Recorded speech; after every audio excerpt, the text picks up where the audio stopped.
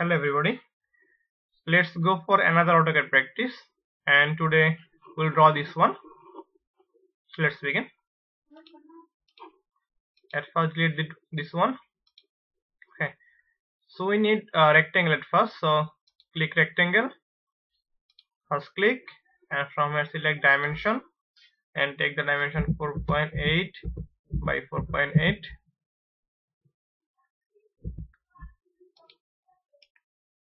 Okay, now go to circle and from here select tangent radius. So first tangent, second tangent, and radius is 1.2 millimeter. Repeat this command, and again tangent radius 1.2,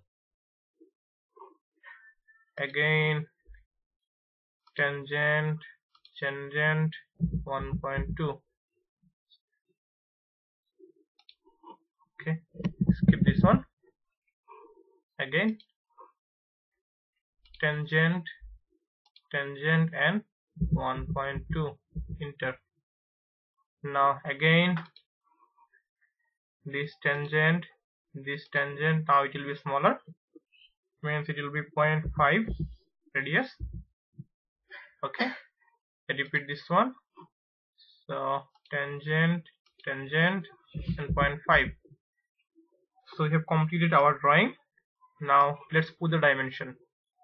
Set first linear, so this point to this point line it is 4.8. now let's go for radius.